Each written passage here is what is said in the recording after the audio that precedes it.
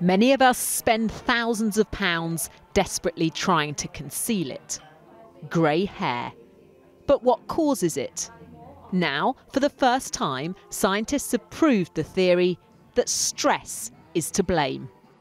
And it's not only in the hair follicles or in the skin, but also in the heart and our brain.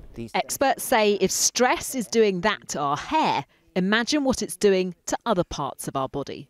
This is a groundbreaking study that clearly shows that events in the body that are connected with a stressful environment can lead to change in hair colour. This could lead to a better understanding of how we can change our lifestyles to live more healthily as we age.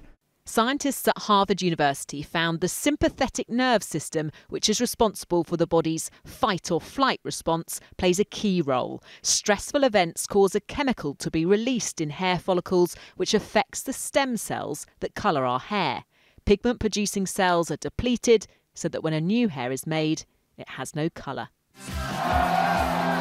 There are plenty of anecdotes from history, like Marie Antoinette, whose hair reportedly turned white overnight when she was captured during the French Revolution.